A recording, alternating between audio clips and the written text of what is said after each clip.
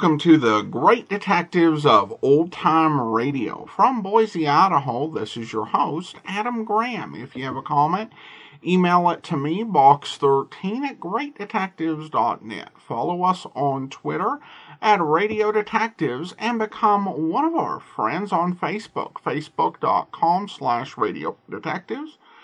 Today's program is brought to you by the financial support of our listeners. You can support the show by mail on a one-time basis to Adam Graham, P.O. Box 15913-15913, Boise, Idaho 83715. And you can also become one of our ongoing Patreon supporters for as little as $2 per month. Just go over to patreon.greatdetectives.net. Well, now it's time for this week's episode of The Silent Men. The original air date, December 23rd, 1951. And the title is Souvenirs of War.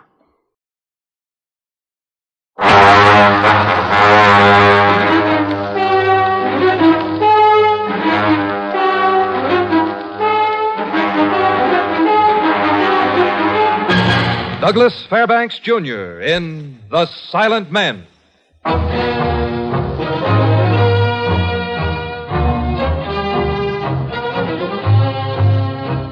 The National Broadcasting Company proudly presents Douglas Fairbanks' production of The Silent Men, transcribed stories of the undercover operations of the special agents of every branch of our federal government and their relentless fight against crime. Now here is Douglas Fairbanks. In the United States of America, a man may legally purchase a gun to be kept in his home for the protection of himself, his family, and his rights.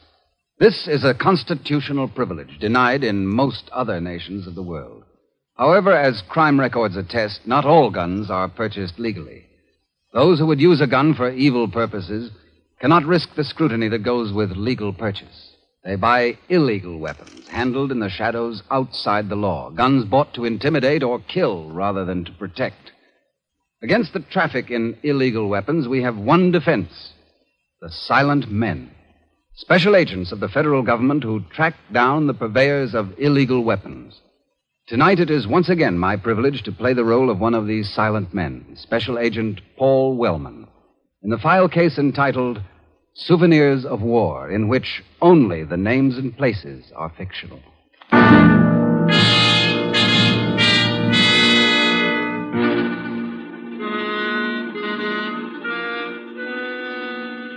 It started in Detroit with a request from the local police. They were holding an 18-year-old boy, Billy Watkins, on a charge of murder. He'd killed a liquor store proprietor in a holdup. The federal government entered the case because of the weapon employed. Better come into my private office, Mr. Wellman. Thank you. It's quieter in here. Sit down. Ah, thanks. At the gun on your desk? Yeah. Ah. German Luger. Nazi Army issue for officers. Your lab been over this? Yeah, you can handle it. How about the slug? American ammunition, near as the lab can determine. Quite a few companies put out shells of almost identical caliber. Yeah. Not perfect fits, but close enough to kill a man with. Oh, we've had a couple of other foreign gun cases. Like what? These. A kid killed in a gang fight a few months ago. The lab thinks the murder weapon might have been a Mauser. And here's another. Negro shot down while he was waiting for a bus. Witnesses saw a couple of youngsters barrel by in a hot rod when the shot was fired. Slug indicates a weapon of Belgian manufacture, according to ballistics. This kid, Billy Watkins, who killed the liquor store man, he tell you anything? Tough one. Clammed up. You want to talk to him? Is he here? I had him brought in from the county jail this morning. I've got him in the bullpen. You got a private office I can see him in? I'd like to get him out of his cell for a few minutes. Sure. You go in here. All right. I'll get him and bring him in to you.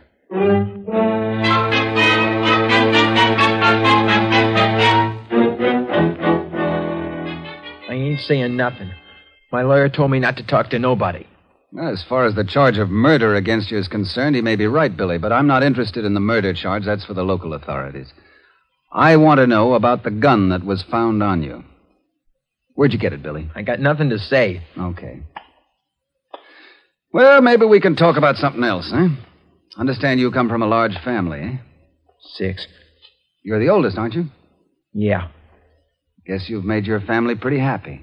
I don't care whether they're happy or not. They'll get by. Oh, sure. Looking at you through bars isn't going to bother them at all. That's why you've refused to see your mother, isn't it? Why don't you leave me alone? That's the stuff. Be tough. You got a kid brother, 14 years old. Maybe he'll see what a big shot you are. Maybe he'll wind up sharing a cell with you for a few years later on. I don't care what you say to me. I ain't going to tell you nothing. Why should you? Don't spoil your kid brother's chances. Maybe if you keep quiet, somebody will put a gun in his hand someday and he can join you for good. You've been involved in a series of petty thefts, Billy, but never with a gun until this time. You threw away your whole life on that gun. It's my life, ain't it? I ain't kicking about it. You killed a man. You threw his life away. You threw away the lives of your mother and your father. Oh, let me alone. I asked you to leave me alone. Go ahead, bawl. It'll do you good. You want to see your mother? She couldn't come. She couldn't take it. You want to see her here? In this office, without bars between you? Oh, they wouldn't let me. You know they wouldn't. I could fix it. It might be the last time, Billy. The last chance for the rest of your life, without the bars. What do you say, boy? All I want to know is where you got the gun. I bought it. From who? I don't know. I never saw him. I don't know who he was. You going to stick to that? It's the truth. Oh, it's hard to explain. Try. I'm listening. Well, I had to put $50 in a locker in the bus depot. Go ahead. Well, then I took the locker key and put it in an envelope. I mailed it. Just like that? No address? It went to a guy named Harold Callan at the Hotel Sussex. You never saw him? No. Then what? Well, the next day I got a letter. An envelope come in the mail, and it had a key in it. Uh-huh. For a locker in the railroad depot. Well, I went and opened it, and the gun was there in a package. I see. Well, who told you to write to this Harold Callan in the beginning? A fortune teller? No. It was... Go ahead, Billy. A guy named Burton. Who's he? Fats Burton. He used to run a pool room on Lake Street before the war. He was in the Army, and he said the Callan guy was in the Army, too. That's how come he had the gun. It was a war souvenir. All right, Billy. The guard will take you back to your cell. You said I could have a visitor. You will have. As soon as I've checked your story.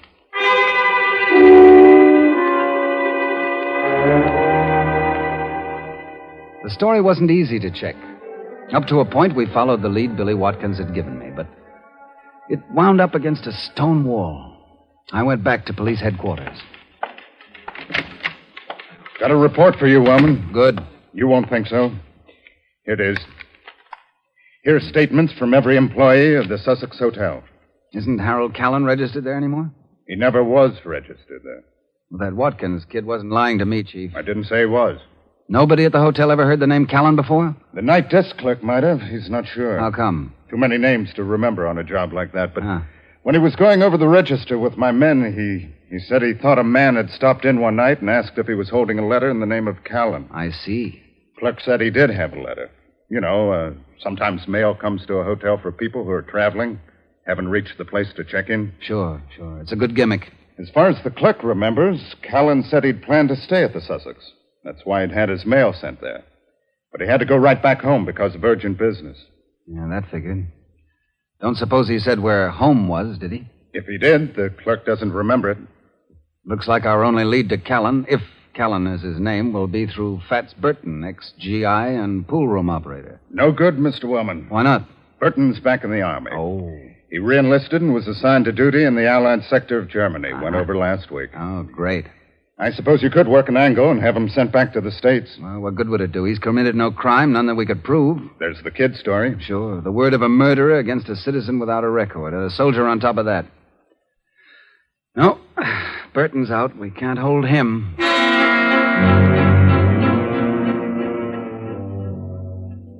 I had loose threads and nothing to tie them to. I tried to find a man named Harold Callan who mightn't even exist.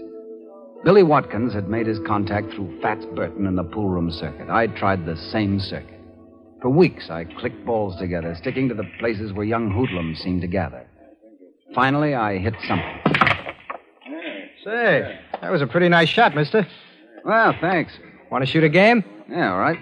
Well, What do you want to play? Rotation, Chicago, or the black ball? You pick it. Rotation. Hey, Pete! Drag him up here, will you? Okay. Loser pays, okay? Sure. Now, how about a little action on the side? Well, you've watched my game. I haven't seen yours. Well, I don't think I'm as good as you are. Ah. Nickel a point shouldn't leave nobody bleeding. How about it? All right, nickel a point. Thanks, Pete. All right. Toss to see who breaks? Fair enough. Here. You call it. Heads. It's tails. Okay. Bust him.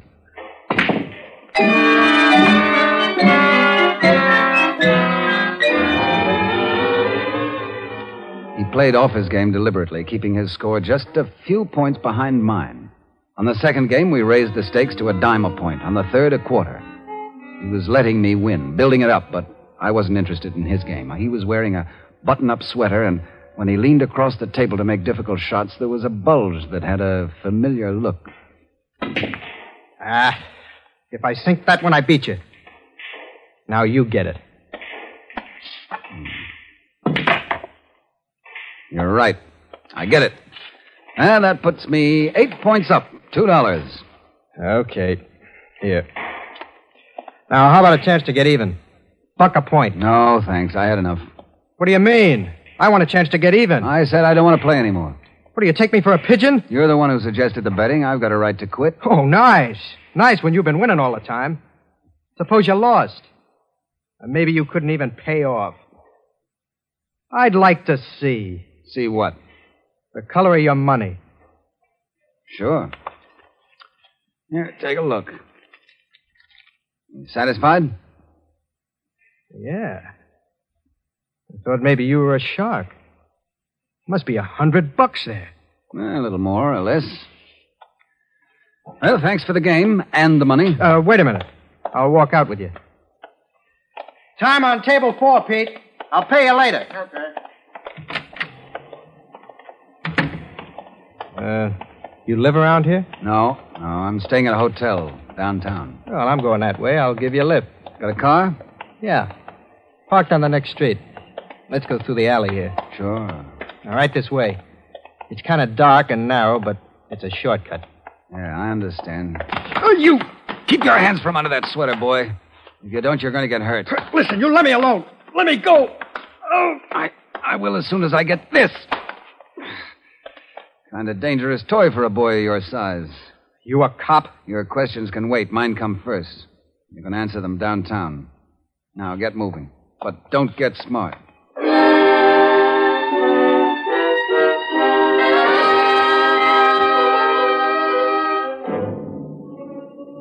The gun was of Italian manufacture. Again, an Army issue. The boy's name was Gene Shelby, and his story about getting the gun was the same as the story told by Billy Watkins. Money left in a locker, a key mailed, another key received. There was only one difference. Come on, Gene. Who gave you instructions for buying the gun? A girl. What's her name? Marie. That's all I know. Where'd you meet her?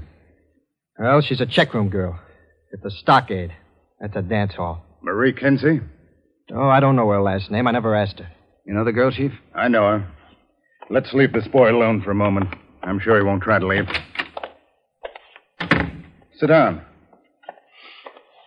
What about this Marie Kinsey? We've been interested in her from time to time. What for? Usual things. But she's also suspected of being a fence for stolen goods. That sounds good. I thought so, too. She could use that check room as a clearinghouse for anything those young hoodlums picked up. And in her business, she'd also know which ones would be interested in buying guns. I can have her picked up. Uh-huh. No good. She's in the clear just like Fats Burton was. We have no actual evidence. She might get scared and talk if we brought her in. But if she didn't, our trump cards are all tipped. This kid said he mailed a locker key to a man named Harry Cassidy. But if we check the hotel, we're going to get the same story we got on the other one. Sure, but... You got an idea? Possibly. Billy Watkins mailed a key to Harold Callan. Gene Shelby mailed a key to Harry Cassidy. Harold Callan, Harry Cassidy. Both phony names. But both with the same initials, H.C. Yeah, I see what you mean. Check your alias sheets, Chief. 9 men out of 10, when they pick a phony name, use a name with their own initials. You say you've had a watch on the Kinsey girl at the Stockade Ballroom? On and off. Then your boys know something about her contacts. Dig into them and see if you can find a boyfriend or somebody with the initials HC. What about the kid? He's yours, carrying a concealed weapon. You can book him. Okay. Oh, just a minute. Before we go out there again. What? You said Fats Burton re-enlisted in the Army. That's right. Why would he go back in the Army? He could go to Europe as a civilian, buy up a batch of guns. Yeah, but smuggling the guns into the States would be a big problem. As a soldier, Fats Burton could lick that problem. Soldiers coming home on rotation might get through with a lot of guns for a buddy. Oh, we'll check it. Take a couple of hours. Want to wait around? No, thanks. No, not tonight. I think I'll go dancing at the Stockade Ballroom.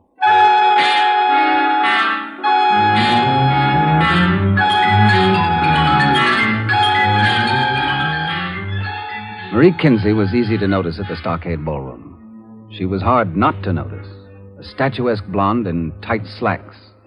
But when you got up close, she wasn't as young as she looked.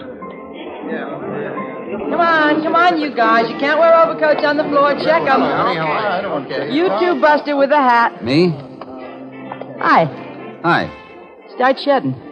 Pardon me? The coat, take it off. I can't check it while you're wearing it. No, I'm not staying. I'm just looking for somebody. Who? A kid named Gene Shelby. You know him?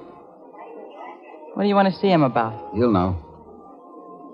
Well, doesn't come here every night. He's supposed to meet me here at 8 o'clock. It's 8:30 now. I know. I've been waiting outside and in the lobby. I gotta find him. It's important. So grab a table by the bar and wait. If he's supposed to meet you, he'll be here. Yeah. Isn't there any place else I could wait? I don't like all the people. Why not? Look, you've got a chair in there in the check room. Maybe if I came in and sat there... Nobody's allowed behind the counter. Not even for $10? For $10 you can buy the place. Come on. Well, this is a little better. Come on, wolves. Off with the camel's hairs. Here, don't forget the checks. See you later. You really hate crowds, don't you? For $10, I don't expect questions. You turned your head away when those guys were checking their coats. I turn my head a lot. I don't want to get a stiff neck. You hot? You ask a lot of questions, don't you? I'm going to get out of here. If that kid shows up, tell him thanks for nothing. Wait a minute. Relax. What's so important about seeing the Shelby kid? What's it to you? I know him pretty well, that's all. I need something. He was going to help me to get it. He was going to introduce me to somebody. Who? He didn't say. And like a chump, I didn't ask. If I had, I wouldn't need him. Wait a minute. Have fun, fellas. Listen, I think I know what you're in the market for. I doubt it, baby. Sort of noisemaker, if you go in for that kind of a party. You're pretty smart. You're not. Anybody'd know you were hot to look at you. It'll cost you $100. Shelby said 50. 100. Yes or no? Yes. Let me make a call. Now, wait a minute. No call, no merchandise. Go ahead. But I need this thing right away, tonight. No good. I need it, I tell you. You can have it the day after tomorrow, no sooner. Don't make up your mind. I got a big choice. Make your call.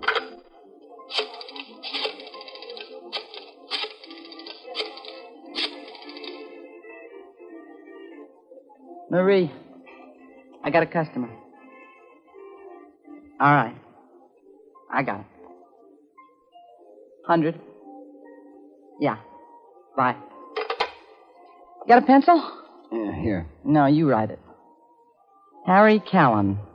Callen. Hotel Waltham. Can I go over and see him tonight? You don't go see him at all. Go to the depot 5 blocks from here. Put the money in an envelope. And then stick it in one of them dime lockers and nail him the key.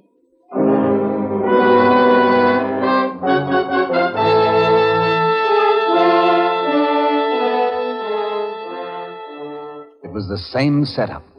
Whoever her partner was, neither of them would come out in the open to be linked with the guns they were selling. I left the stockade, switched taxis twice to make sure I wasn't followed, and headed for police headquarters. By the time I got there, I had a plan. And the chief had some information. Looks like your queries about Fats Burton paid off, Mr. Wellman. What'd you get on him? Here it is. Walter Burton, drafted October 16th, 1943. Member of the draft board says that Burton offered him a bribe for deferment. Sounds like a real patriot. Now, all of a sudden, he starts to miss the uniform and goes back to enlist. Yeah, fishy, all right. Get an Army report on his assignment? Yeah. Being a volunteer, he requested the assignment he got. He's in the Quartermaster Corps, port of embarkation. Great. Ha! Rotation troops at his fingertips, and half of them are lugging souvenirs. He must be picking up guns like jelly beans. What he can't get from them, he'll be buying from hungry civilians. Not every soldier that comes through there lives in this city, you know. They don't have to. Once they get to the States, they can mail the guns to somebody here. He's probably got dozens of them doing it on every incoming ship. They don't know his game. How about those initials you were checking? HC. There we hit the jackpot. Marie Kinsey has a married sister. Her husband's name is Herb Collier. That time? Like a dream. And I know how we can nail him. How? The man's going to sell me a gun. I'm going to put the money in a locker at the depot tonight and mail him the key. He'll pick up the letter at the Hotel Waltham sometime tomorrow. And we stake it out? Right.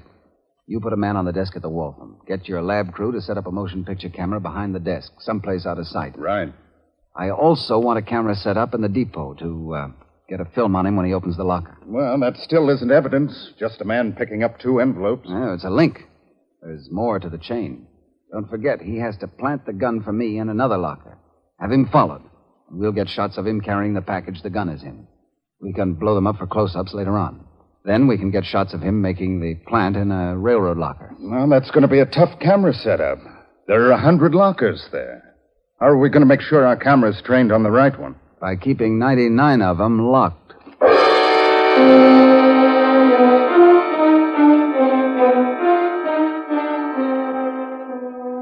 We arranged the camera setups, got shots of Herb Collier, alias Harry Callan, making the money pickup. We tagged him all the way, but at the railroad depot, while we waited for him to turn up with a gun, we ran into trouble. Now boarding at gate 3. There's the signal from the boys on the ramp. Camera's all ready. Now all we need is Collier to turn up. Oh, it won't be long. My men reported by phone. Collier left his house 20 minutes ago and picked up a package at a warehouse between his home and here. Good. Must be using the warehouse for storage. Probably got a man there working for him. We've got the address. Hey, there he is now. Where? Coming down the stairs by the clock. Oh. Tweed topcoat. Yeah. Well, we better not stand here. You drift that way and I'll... Uh-oh. What's the matter? Woman going down the locker line there looking for a box. We've only got one open. She'll close it. Better stop her. No time. It'll look funny. But we... give me a key. Give me a key to one of the boxes we locked. Yeah. Take your choice. What are you going to do? Open it for him. He doesn't know me. I'll pretend to take something out as he comes along. Well, we've got to change our camera angle. Get up to the ramp and tell your men. I'll give you time. Get going. The woman had placed a package in the one open locker as I came up to the boxes. Herb Collier wasn't 10 feet away from me. I found the box that matched the number of the key I held, and I pretended to be having trouble with the lock. Collier walked slowly through the aisles, looking for a vacant locker. He passed behind me. You, trying to get that box closed or open? Trying to open it. Key sticks a little. You want the box? Yeah. Lock's kind of stiff, I guess. May need a little oil. I'll have it in a minute. Half these things usually empty. Yeah. The box open on the whole roll. Well, you can have this one in a second. There. There it is now. Help yourself. I thought you had something in there. It's empty. No. I just took this ring out and slipped it on my finger. Oh, I didn't notice. Well, it's clear for you now, anyhow. Just stick a dime in the slot, shove your package in, and lock it. Yeah, thanks. I think maybe I'll keep the package with me. You mean you don't want the locker? I changed my mind. Too bad, Collier, because I want to look at that package anyhow. Follow me! Keep your hands off! He dug inside his coat for a gun he was carrying, one that was loaded and ready for use. I caught his arm just in time, and the shot ricocheted off the marble floor and tore into the metal locker. The men we had planted in all parts of the station poured towards us. By the time I wrestled him to the floor, they were on us, and Collier was handcuffed. Let me go! Let go of me! All right, Collier, just take it easy and you won't get hurt. Better have your boys keep those people away. Pete, Monahan, calm them down, keep them off. What kind of a frame-up is this? It's no frame-up. I say it is. I was passing through here, you opened a locker, and then you shoved a package in my hand and pulled a gun on me. That's fast thinking and a good story. Well, all right. Well, it's up to you to break it. We can smash it wide open, Junior. We've got motion picture shots of you carrying that package, and when we open it, maybe we'll find your prints on the gun that's inside. That isn't all of the picture either, Collier. Yeah. We've got shots of you picking up a letter in the name of Harry Callan and taking money out of another locker. I don't know what you're talking about. All you got on me is carrying a concealed weapon. I didn't pull it until you jumped me. Don't be coy, Collier.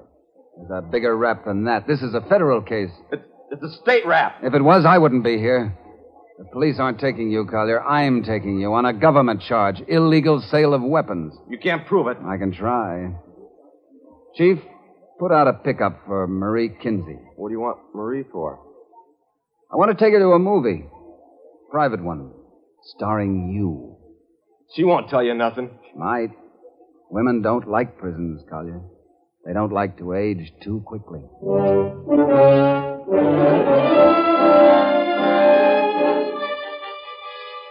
We showed Marie the shots of Collier making the pickups, and she started to crack. We read her the law on the illegal sale of weapons, the law and the possible penalties. Just the facts. It was all she needed. I never touched the gun. I never went through my hand. You're an accessory, Miss Kinsey. I didn't know what he was selling. That won't stand up. You knew what I was buying, and you made the same kind of a deal for a kid in a cell in there, Gene Shelby. Don't you realize that kid might have killed somebody? He just wanted to use the gun to scare people. And so did Billy Watkins, until he got in a tight spot and murdered the owner of a liquor store. You can't blame me for that. I didn't know the Watkins kid. No, but he got his gun through the same source, through Collier. Fats Burton told him how to buy it. And now Fats is in Europe sending more guns through, isn't he? I don't know. You may be able to make it easy on yourself, Marie. The government won't make any deals with you, but judges are inclined to look at all the evidence. Sometimes they're a little more friendly with people who tell the truth. All of it.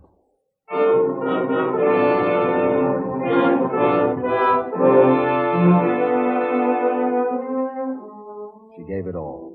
Names, addresses, and the roundup started. More than 20 men in 20 key cities, men without conscience, putting murder merchandise in the hands of crazy kids, kids in hot rods, kids who thought that guns and whiskey and marijuana made them bigger than society. And when we got the sellers, we got the list of customers. Enough to make you sick. Enough to make the whole country sick. Oh, hello, Mr. Wellman. Hello, Chief. Well, the last of the gang has been picked up in Miami. Yeah. It's all over but the trials now. What about Fats Burton? Under military arrest in Europe. The CID boys got him. Almost 7 weeks for you. You must be knocked out. I am.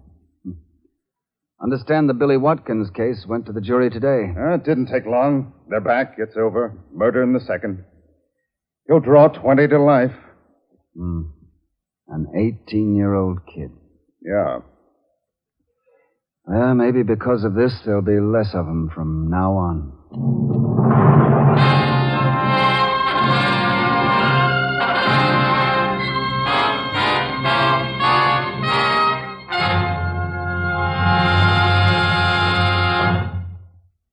This is Douglas Fairbanks again.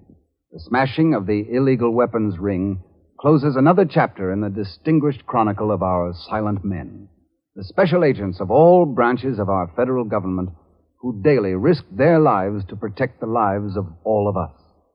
Next week, we will tell you a story involving heartless dealers in human contraband in the file case entitled Visas for Sale, another venture undertaken for our protection by the Silent Men.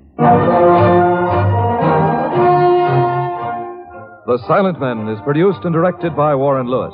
Tonight's case was written by Joel Murcott and transcribed in Hollywood. Only the names and places were fictional. Featured in tonight's cast were Stan Waxman, Jerry Farber, Glenn Vernon, Gene Tatum, and Bill Yeagerman. Your announcer is Don Stanley.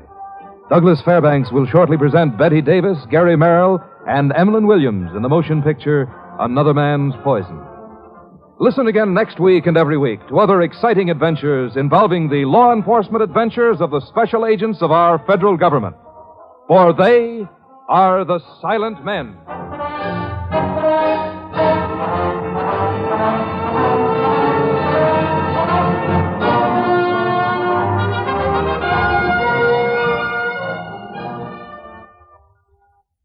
Now, here's a holiday wish from the NBC Chimes.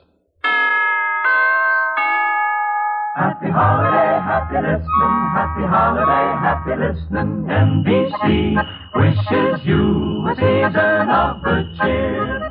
A merry, merry Christmas and a happier New Year. Happy holiday, happy listening, happy holiday, happy listening. Now, Tales of the Texas Rangers on NBC.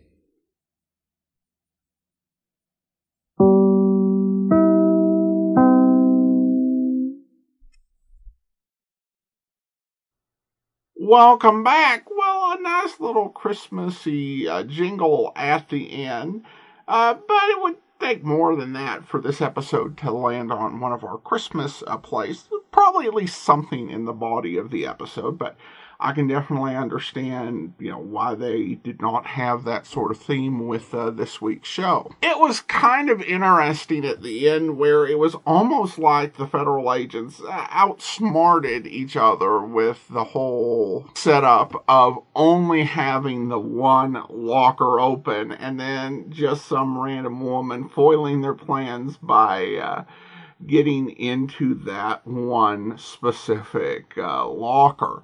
And you could tell the criminal was suspicious to start with because of just not being able to find, a single open locker out of 100. That's kind of unusually busy. And then our hero made him even more suspicious. But as it turned out, this was some nice evidence to have. Would be great if they had the picture.